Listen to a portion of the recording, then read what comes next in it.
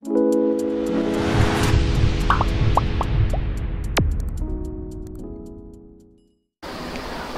বিষয় দশম শ্রেণীর দ্বিতীয় ইউনিট টেস্টের অঙ্কের প্রশ্নপত্র। তোমাদের দ্বিতীয় ইউনিট টেস্টে পূর্ণমান থাকছে 40 এবং এর জন্য তোমরা সময় পাচ্ছ 90 মিনিট। তোমাদের এর আগে বাংলা, ইতিহাস, ভূগোল, জীবনবিজ্ঞান এবং ভৌতবিজ্ঞানের প্রশ্ন এবং উত্তর করানো হয়ে গেছে। তোমরা যারা যারা দেখোনি তার জন্য লিঙ্ক ডেসক্রিপশন বক্সে দেওয়া থাকবে, তোমরা সেখান থেকে দেখে নিতে পারো। তো তোমাদের এই প্রশ্নপত্র শুরু করার আগে আমি বলে রাখি, তোমরা যারা চ্যানেল নতুন তারা অবশ্যই চ্যানেলটিকে সাবস্ক্রাইব করে দিও এবং পাশে থাকা বেল আইকনটি প্রেস করে দিও। তো দেখো তোমাদের প্রশ্নপত্র ঠিক কেমন হতে পারে। প্রথমে দেখো, সঠিক উত্তর নির্বাচন করো। প্রতিটি প্রশ্নের মান আছে 1। দুটি বৃত্ত পরস্পরকে সি বিন্দুতে বহিঃস্পর্শ করে। এবি বৃত্তটির একটি সাধারণ স্পর্শক বৃত্ত দুটিকে এ ও বি বিন্দুতে স্পর্শ করে। কোণ এ সি বি সমান কি? 60 ডিগ্রি নাকি 45 ডিগ্রি নাকি 30 ডিগ্রি নাকি 90 ডিগ্রি? 2 নম্বর, ত্রিভুজ এবিসি ও ত্রিভুজ ডিইএফ এর AB by DE is equal to BC by FD is equal to AC by EF হলে কোণ বি ইজ ইকুয়াল টু কোণ ই, নাকি কোণ এ ইজ ইকুয়াল টু কোণ ডি, নাকি কোণ বি ইজ ইকুয়াল টু কোণ ডি, নাকি কোণ ই ইজ ইকুয়াল টু কোণ এফ? কোনটা সঠিক হবে? 3 দেখো, দুটি নিরেট গোলকের বক্রতলের ক্ষেত্রফলের অনুপাত 16:9 হলে আয়তনের অনুপাত কত? 64:27, নাকি 4:3, নাকি 27:64, নাকি 3:4? দেখো 4 নম্বর প্রশ্ন, একটি লম্ব বৃত্তাকার শঙ্কুর ব্যাসের দৈর্ঘ্য একই রেখে উচ্চতা দ্বিগুণ করলে শঙ্কুটির আয়তন বৃদ্ধি পায়। 100%, নাকি 200%, নাকি 300%, নাকি 400%?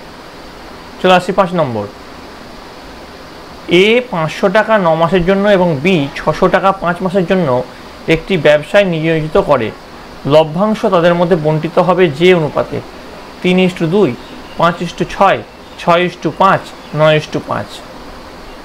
6 নম্বর, 3x² + 8x + 2 = 0 সমীকরণের বীজদ্বয় এ ও বি হলে 1/a + 1/b এর মান কত? এখানে সরি, এখানে একটু মিস্টেক হলো। এখানে যেটা হবে সেটা হচ্ছে এ ও শর্ট বি, ঠিক আছে, ছোট হাতের বি হবে, স্মল বি হবে। এ ও বি এর মান 1/a + 1/b এর মান কত? -3/8, নাকি 2/3, না -4, নাকি 4? 7 নম্বর, যদি y - z various 1/x, z - x various 1/y এবং x - y ভ্যারিয়াস 1/z হয়, তাহলে তিনটি ভেদ ধ্রুবকের সমষ্টি 0, নাকি 1, নাকি -1, নাকি 2? এবার দেখো নিম্নলিখিত প্রশ্নগুলির উত্তর দাও। 2 × 4 = 8। একটি লম্ববৃত্তাকার শঙ্কুর আয়তন ও পার্শ্বতলের ক্ষেত্রফলের সাংখ্যমান সমান, ঠিক আছে, এই দুটো কিন্তু সমান। তারপরে দেখো, শঙ্কুটির উচ্চতা ও ব্যাসার্ধের দৈর্ঘ্য, এটা শঙ্কু হবে, যথাক্রমে h একক এবং r একক হলে 1/h² + 1/r² এর মান কত হবে তাই নির্ণয় করো। 2 নম্বর, একটি নিরেট গোলকের বক্রতলের ক্ষেত্রফল s এবং আয়তন v হলে s ও v এর মধ্যে গোলকের ব্যাসার্ধ বর্ধিত সম্পর্ক নির্ণয় করো। 3 নম্বর, যদি a various b, b various 1/c এবং c ভ্যারিয়াস d হয়, তাহলে a ও d এর মধ্যে ভেদ সম্পর্ক লেখো। 4 নম্বর, দুটি বৃত্তের ব্যাসের দৈর্ঘ্য 8 সেন্টিমিটার ও 3 সেন্টিমিটার এবং তাদের কেন্দ্রদ্বয়ের মধ্যে দূরত্ব 13 সেন্টিমিটার এবং বৃত্ত দুটির একটি সরল সাধারণ স্পর্শকের দৈর্ঘ্য নির্ণয় করো। তারপর প্রশ্ন দেখো, 5 নম্বরের প্রশ্ন কি আছে? নিম্নলিখিত প্রশ্নগুলির উত্তর দাও। এর মান আছে কিন্তু 5 করে। প্রমাণ করো যে বৃত্তের বহিস্থ কোনো বিন্দু থেকে যে দুটি স্পর্শক অঙ্কন করা যায় তাদের স্পর্শ বিন্দু দুটির সঙ্গে বহিস্থ বিন্দুর সংযোজক সরলরেখাংশ দুটির দৈর্ঘ্য সমান এবং তারা কেন্দ্রে সমান কোণ উৎপন্ন করে। অথবা দিয়ে কী প্রশ্ন আছে দেখো, প্রমাণ করো যে যে কোনো সমকোণী ত্রিভুজের সমকৌণিক বিন্দু থেকে অতিভুজের লম্ব অঙ্কন করলে এই লম্বের উভয় পার্শ্বস্থিত ত্রিভুজদ্বয় সদৃশ, ঠিক আছে, এটা কিন্তু খুব ইম্পর্টেন্ট। 2 নম্বর, থ্যালেসের বিপরীত উপপাদ্যের সাহায্যে প্রমাণ করো যে ত্রিভুজের দুটি বাহুর মধ্য বিন্দুদ্বয়ের সংযোজক সরল রেখাংশ তৃতীয় বাহুর সমান্তরাল। 3 নম্বর দেখো, একটি ত্রিভুজ অঙ্কন করো যার একটি বাহু 67 সেন্টিমিটার এবং বাহু সংলগ্ন কোণ দুটির পরিমাণ 75 ডিগ্রি ও 55 ডিগ্রি। ত্রিভুজটির পরিবৃত্ত অঙ্কন করো। কেবলমাত্র অঙ্কন চিহ্ন দিতে হবে, ঠিক আছে, অঙ্কন চিহ্ন দিতে হবে এতে।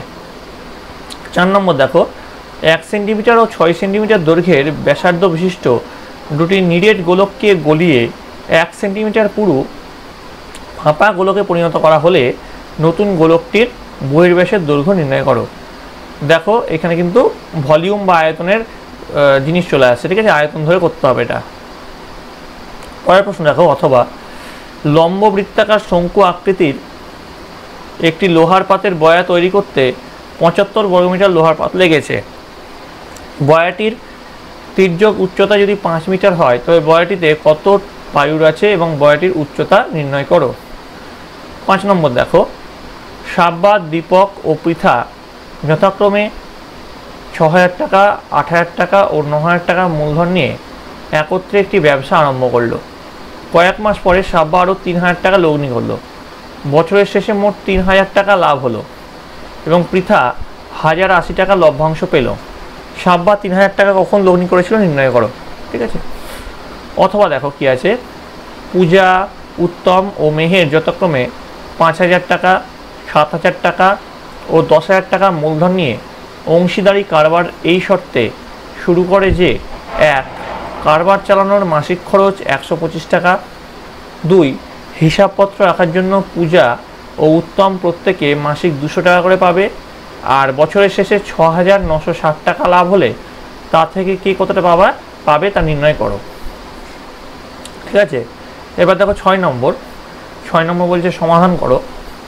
দেখো কি বলেছে এখানে, 1/x minus 1/x plus B সমান 1/a minus 1/a plus B. এখানে x = 0, মাইনাস বি বলে দিয়েছে।